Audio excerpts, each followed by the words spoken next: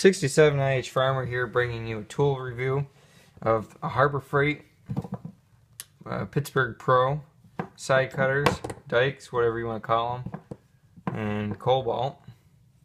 These ones are brand new side cutters, and then Vice Grip, Irwin Vice Grip compound leverage,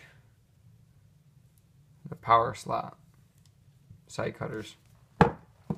So let's first start off with these Harbor Freight ones. Move them off this side. I really like these ones for junkyard. That's what I use them for.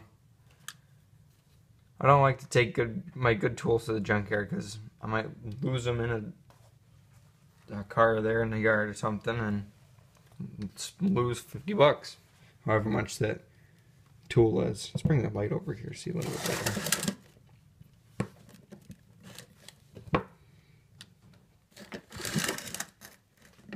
Got some JV weld. These cutters aren't very sharp. They're more sharp from the factory.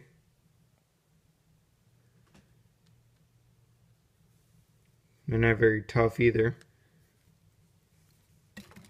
Let's put light in the background. You can see light through the cutter even though it's closed.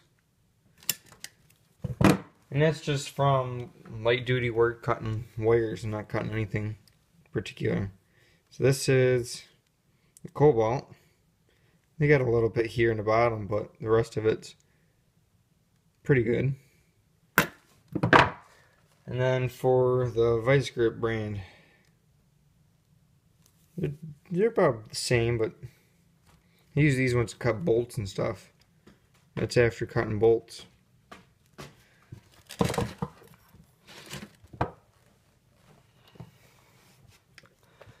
These ones are for the junkyard. I don't use them for anything else. And occasionally, if I know I'm going to be doing electrical stuff at the junkyard, I'll take these with me. I have two pairs.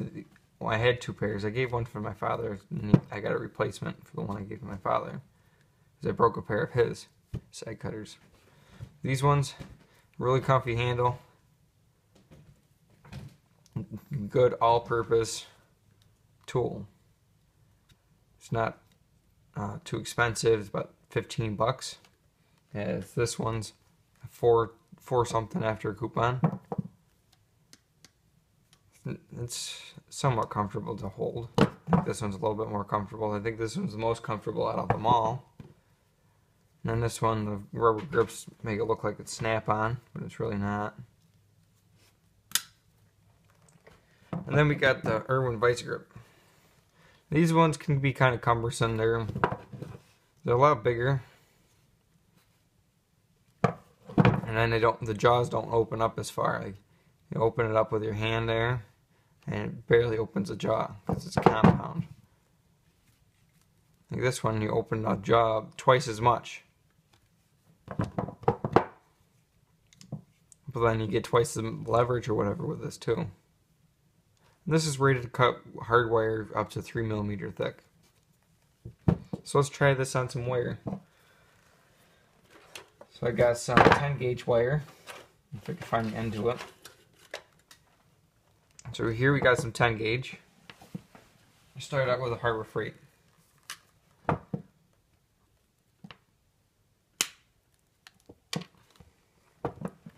There's a cut for that one. Not very nice. They cut it though. And here is Kobalt. That wasn't very good. I got in a hole or whatever that this has, which is another downfall of these Kobalt pliers.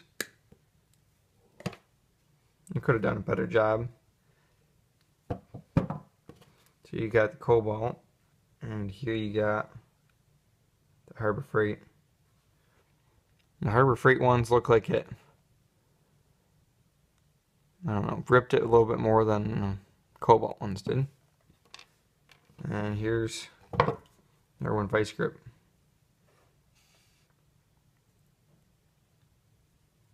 like nothing. I didn't have to do nothing. Cut it clear as day. Well, that's just some wire. Let's test something real.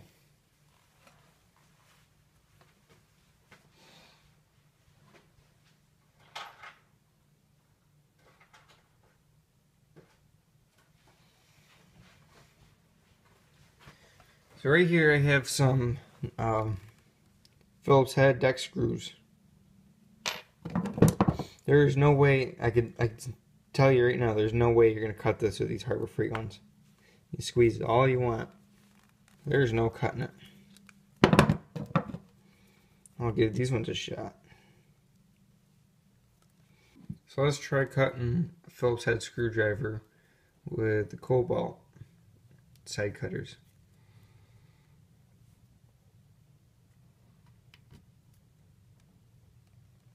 Oh man. If I put enough force in it, I know it's going to cut it.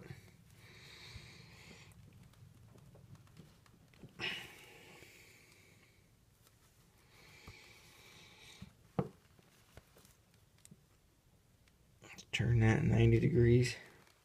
Cut the other end of it.